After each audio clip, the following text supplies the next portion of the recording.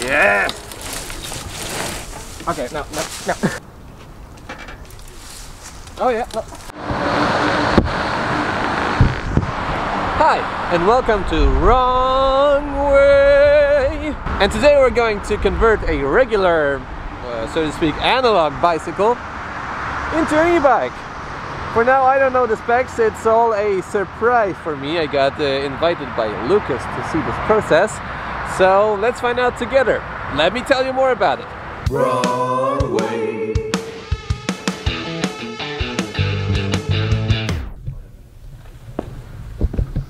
Alright, so right now we're at Untitled. You can see it's a pretty big bike shop here in Warsaw, Poland.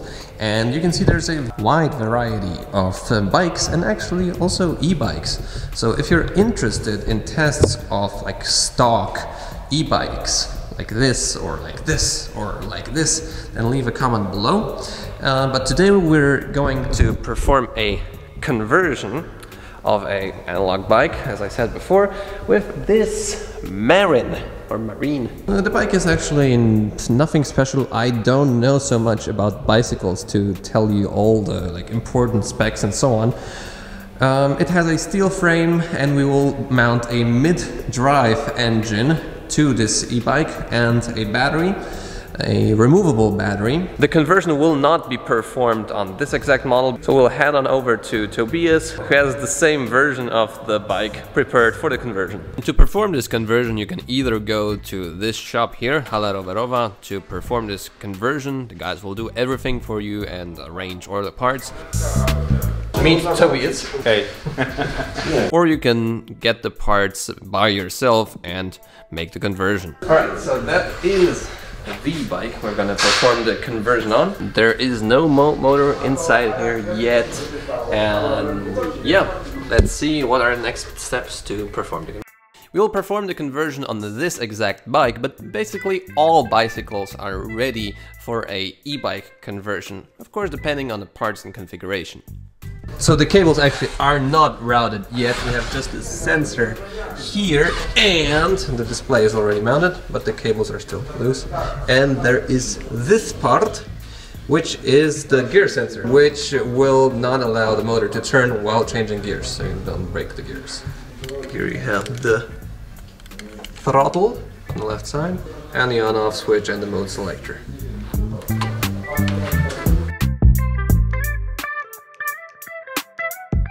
Unboxing time. So this is the Bafang 750 watt nominal power mid-drive motor. The cool thing about it is that it has actually the controller already built in. So that's one less thing hanging off your e-bike. Electricity. So oh, that's heavy, dude. That's heavy. 4.2 kilograms. You want to test? Oh yeah? Yeah. Oh my god, oh my god! Okay. He's heavy. Really it's heavy. So, you know, we'll mount this on the bike and see how it goes. You have all the cables here. Główne zasilania to jest e-bus do podłączenia wyświetlacza, manetki i wszystkich akcesoriów, a tutaj mamy czujnik obrotu koła, czyli czujnik prędkości. Czujnik pas jest wbudowany w silnik. Okay, we have these things and a blue one. Okay, maybe let's just keep it blue. A 46-piece sprocket. Lucas, who is behind the camera, is trying his best to be a good operator. More cables, more cables, and even more. Okay, all the mounting brackets and so on. And you have to always test if this engine will actually fit on your bike, because you can get through like this part here, but maybe there are some other obstructions too. If you want this engine on your bike, better first check, maybe also here. And then we have more stuff. Oh yeah! I think this is actually already mounted on the bike. Well, I don't know so much, let's get back to Tobias to show us the way. War!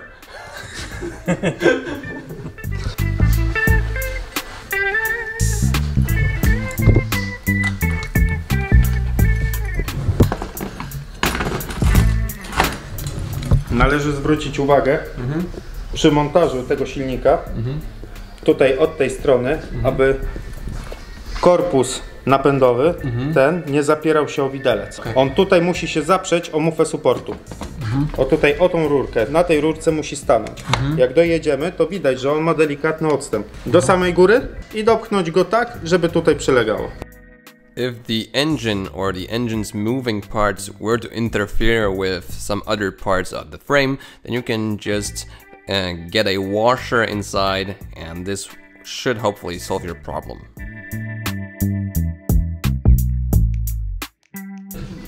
Tutaj są ząbki, dzięki którym silnik, no ta podkładka wbija się w ramę tak naprawdę.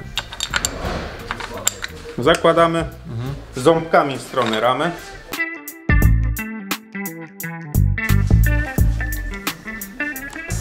Bierzemy pierwszą nakrętkę.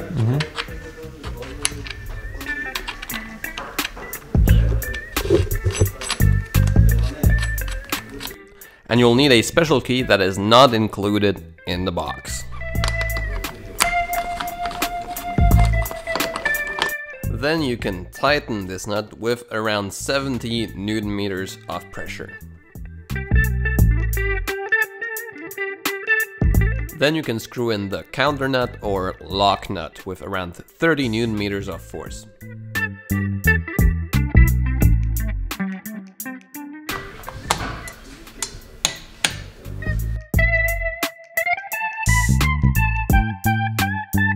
Now you can mount the chain.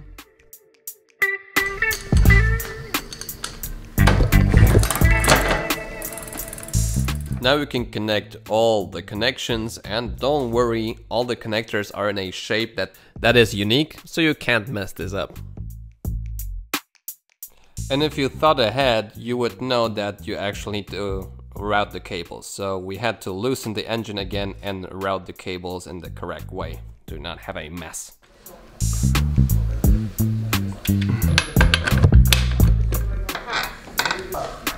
It's time to mount the battery mount.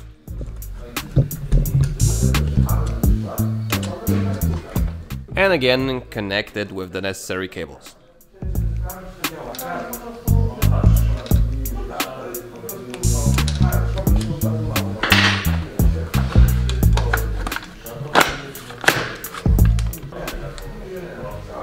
It's alive! The display is on, it also has backlight, and it has different levels of assistance. So even though it's not a torque sensor, you can select various electric assistance powers at different speeds. The throttle is always at max. And here's a time lapse of arranging all the cables with cable ties. Okay, seems like everything is ready. We connected everything with, Toby has connected everything with zip ties, so the cables are routed. Basically all of the connections are also pretty much hermetic. So yeah, our thing is getting ready. We're ready to take it out for a spin.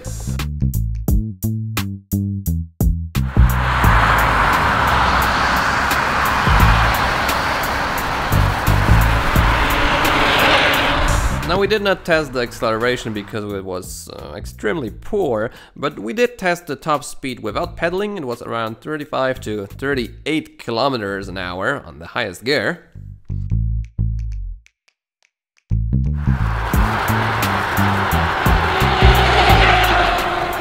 But I was quite surprised about the top speed with pedaling. It was around 55 kilometers an hour. Even maybe 60 kilometers an hour would be possible. Cool!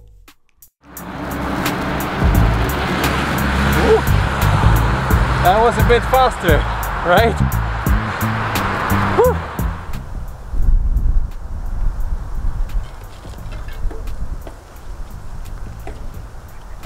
Now, not on purpose, we went a bit off-roading, and actually the engine and the gears help a lot here to just safely go through the mud.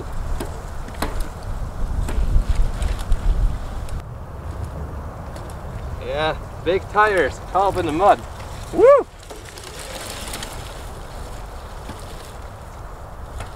A taki był czysty. Taki był czysty. Kto to umyje teraz? I don't know why, but I always end up in mud. Wait, now I will show you how it would be difficult to go without the electric engine. Oh my god. Oh shit. This is heavy, dude. This is heavy. Oh shit. Oh my god. No, no. Oh my god. Well, I better turn it on. Better turn it on again. Alright. Yes! Yes!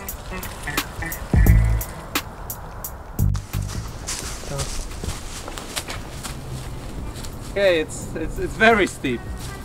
And I wanted to show you the advantages when you have a mid-drive motor in your e-bike. So the first cool function is that you can just press the throttle or the minus button for the longer time, like so, and then you can just go with the same speed of the bike. So the motor is on, just press the button and it goes by itself. If that is not enough for you, you can either lower the gearing of the e-bike or just press the throttle. Now I'll just do that.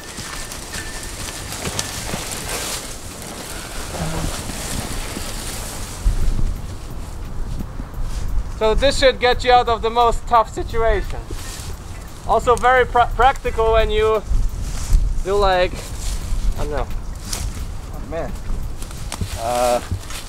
when you do downhill. Okay, so now I will attempt to go up there just by using my mountain biking skills, which I don't have any of. Okay, let's try.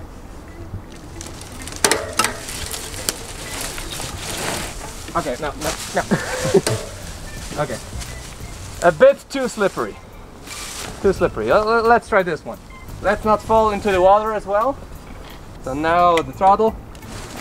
Oh boy, that's torquey. I don't have to do anything at all. That was easy. No throttle needed. So listen, now I will change the gearing to a higher gearing. And now it's way heavier to go up here. But still, oh yeah, a bit of problem. So that's why it's good to have these gears, because even if you have a very steep hill, you just change the gears and you can go up the hill. You know what? I'll try to do it once again in a super high gearing, and probably it won't move at all. So this is the highest gear I can have on the bike. See? Doesn't even move. No chance. One last attempt going up this hill without any electric assistance. Oh no, that's the wrong gear. Is this the right gear?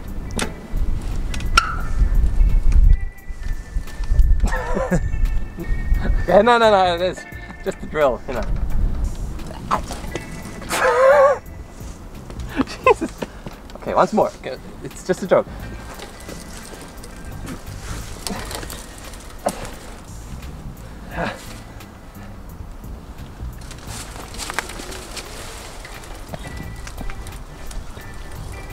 I couldn't do it.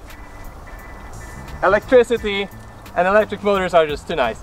Okay, so now we're in this beautiful location. I can probably take off my helmet. So anyways, I wanted to show you like a bit more about the e-bike, sort of a mini review of it.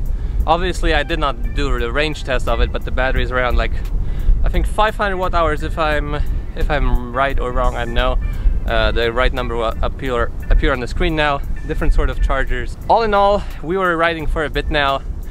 For most of the city driving, I would just probably leave it in the second mode and have a little bit of strain, and then I will go like 25-30 kilometers an hour, which is like totally comfortable. I don't know what range I would get, but some of the controls of the e-bike. So here you have the mode selector, you can turn it on, off. I did show you the different modes, the throttle is always in the maximum power.